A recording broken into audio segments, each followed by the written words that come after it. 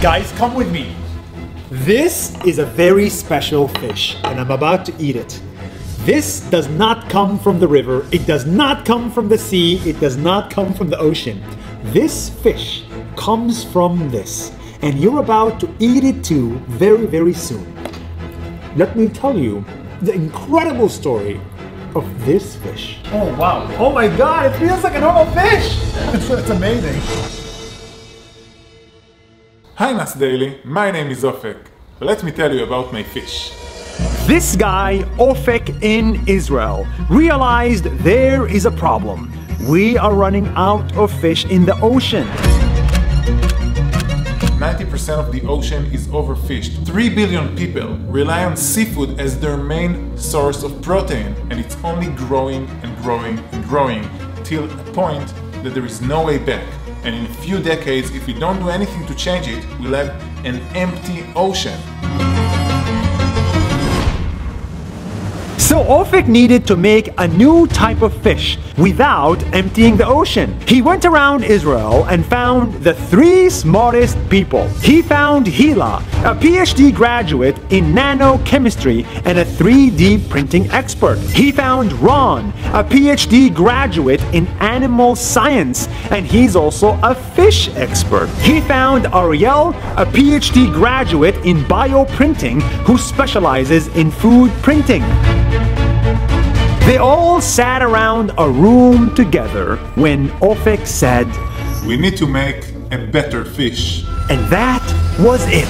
I was running protests for animals. I was doing it for years. And one day I just realized that that's not the way. We need to bring a better fish to the world, a better meat alternatives. Ariel came up with a printer that is designed for fish. Ron copied fish molecules using plant molecules, and Hila made the printer and the molecules work perfectly together. So we sourced the best proteins from legumes, and we took some algae extraction for the omega-3s, and we squeezed it together into a new novelty machine that we've made, and boom, we've got a super salmon fillet made entirely out of plants, which mimics the same salmon we all love. Yes, just like that. After months of work, they came up with this. This small team of PhDs and Ofek came up with the world's first cooked salmon fillet made entirely out of plants. Now I'm just marveling at this. This is, it looks really good. Like the color, the orange, the feel, the texture, the fattiness. It looks like a normal salmon. And how does it taste? Wow, that's great. That's amazing. How do you do this? It tastes like salmon. It melts just like a normal fish. It has the same fatty feel like a salmon, and it cooks just like a fish.